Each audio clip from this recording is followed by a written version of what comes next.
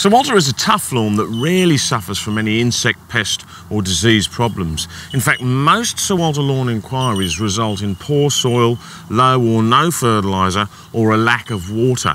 So if you find that your turf's not performing in the growing season, do the following.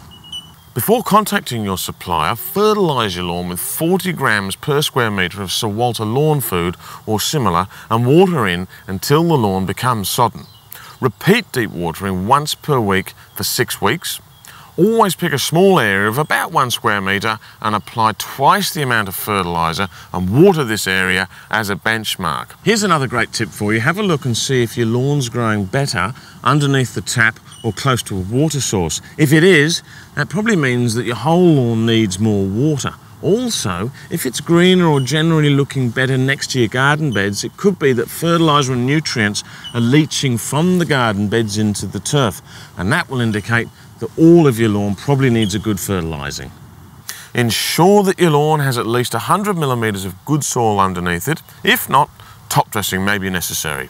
Once all of these steps have been followed and at least 6 weeks of this treatment has been applied, then it's time to contact your supplier or Sir Walter for more help. If your lawn's not looking too flash in winter, it probably means you haven't done the right thing in autumn to give it the legs to get through the colder months. Now, if that's the case, just wait until spring comes around and the weather warms up and you can get back into your full lawn care maintenance program.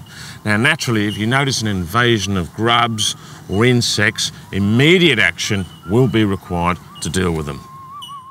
Or speak to my local mates at Cobbitty Turf on 4651 222 9.